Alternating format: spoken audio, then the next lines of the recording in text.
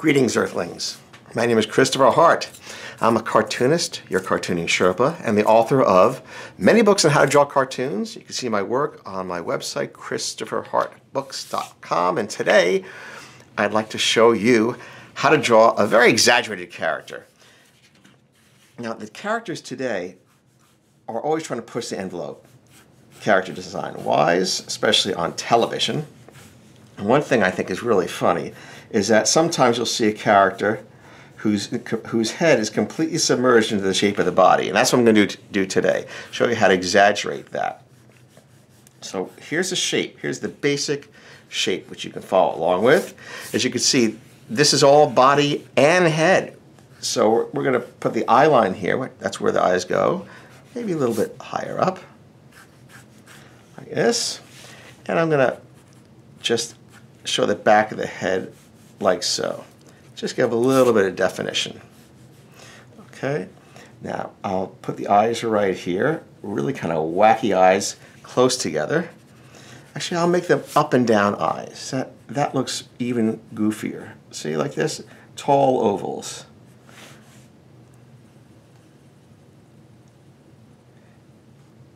Looking right at us.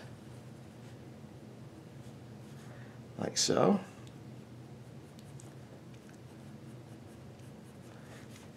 Let's float those eyebrows, which is another really wacky look. A little shading in between. And we'll give a little bit of a bridge of the nose here. A gigantic honker of a nose. And a wild smile. Let's bring that mouth down really low, but we're going to bring a tongue out right here. See, like that?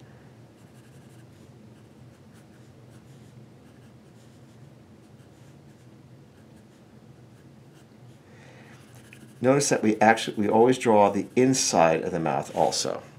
That comes in like that, like it stretches. It should look very rubbery, like the ears here. Let's blacken those in. Gives nice contrast, the black areas with the white areas. They're wiggly, which makes them look extra goofy. I'm going to put his arm down here, a little arm, straight down by the side. Here's the paw. Those little fingers there.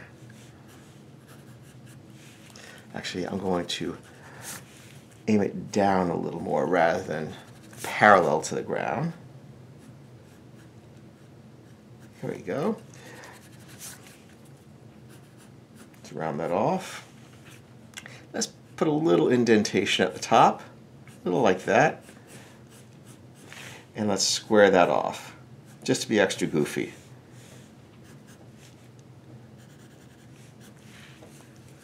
I think I'll round off that bottom here.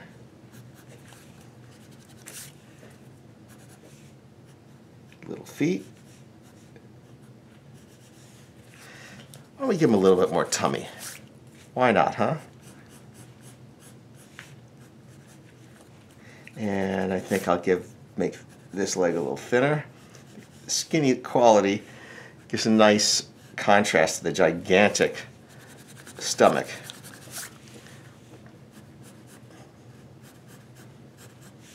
Make that a little longer.